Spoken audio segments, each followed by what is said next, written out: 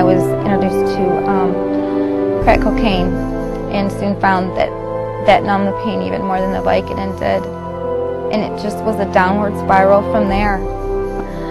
They pulled me in to Pastor Scott's office and told me that they wanted me to go to Rockford.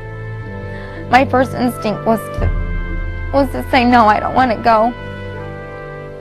But something inside me said that this is what I needed to do.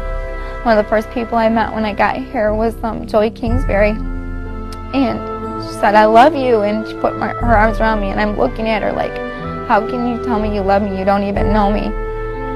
But she's loving with the love that we're supposed to love with the love of Jesus and not her love. I learned what it meant to love. I learned what it meant to have joy and not frustration.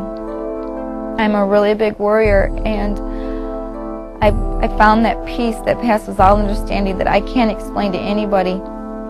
It was through that journey that God brought me to the end of myself, totally broke me. Submission, to submit to my authority, to submit to God.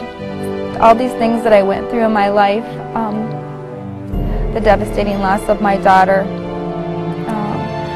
the year and a half that I spent in rebellion to God with him right there, and I sat there and spit in his face.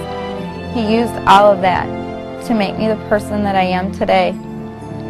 I wouldn't be this person if I hadn't gone through that, because everything is for my good, but it's for his glory.